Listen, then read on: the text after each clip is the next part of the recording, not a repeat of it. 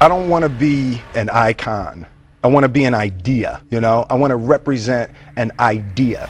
I want to represent possibilities. I want to represent magic, right? You're in a universe and 2 + 2 = 4. 2 + 2 only equals 4 if you accept that 2 + 2 = 4. 2 + 2 is going to be what I want it to be.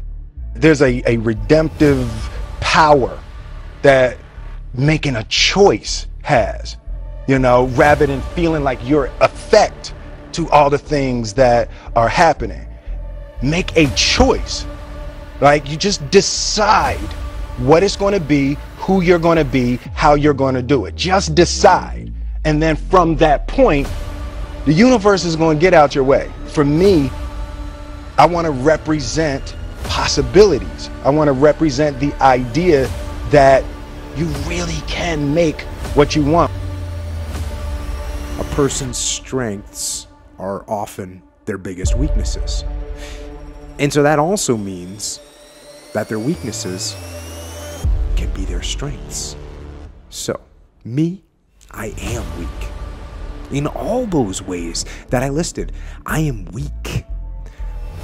But I don't accept that. I don't accept that I am what I am and that is what I'm doomed to be. No, I don't accept that. I'm fighting. I'm always fighting. I'm struggling and I'm scrapping and I'm kicking and clawing at those weaknesses to change them, to stop them. Some days I win. Some days I don't. But each and every day I get back up and I move forward with my fists clenched toward the battle, toward the struggle. And I fight with everything I've got to overcome those weaknesses and those shortfalls and those flaws as I strive to be just a little bit better today than I was yesterday.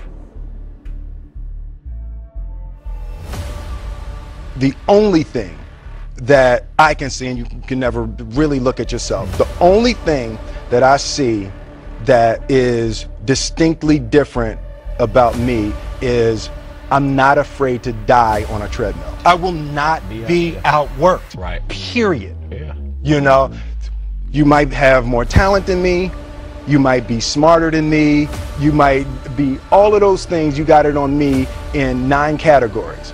You're getting off first, or I'm gonna die. It's really that simple, right? So let's go back to the question about what if people block me out. It's going to be 2 options. I'm going to get back in, or I'm going to be dead. You're not going to outwork me. It's such a simple, basic concept. It's the guy who is willing to hustle the most is going to be the guy that just gets that loose ball. The commodity that I see the majority of people who aren't getting the places they want or aren't achieving the things that they want in this business is strictly based on hustle. It's strictly based on being outworked. It's strictly based on missing crucial opportunities. Everything you're going through is preparing you for what you asked God for. You just got to quit tripping while you're in the process, because the process is necessary. You may not see it now, but when he gets you on the other side of it, you're going to see exactly why it went that way. And you're going to be okay with it. But quit tripping during the process. Oh, Lord, why me? You ain't the only one. Oh, Lord, why me? You ain't the only one. Oh, Lord, why I lose my job? You ain't the only one unemployed. Oh, Lord, why he leave me? You ain't the first chick got left. This might not even be your last time getting left. Pull yourself together and quit tripping, because you in the process. God is processing you. He ain't through with you. If he was through with you, you would not wake up in the morning. He gonna fix it. It's a simple process. The only reason I'm telling you this, because this is how I made it. I just do me. I'm just being me. I stay uniquely who I am, because you are okay just the way you are, because God made you uniquely who you are. He wanted you to be just like you are.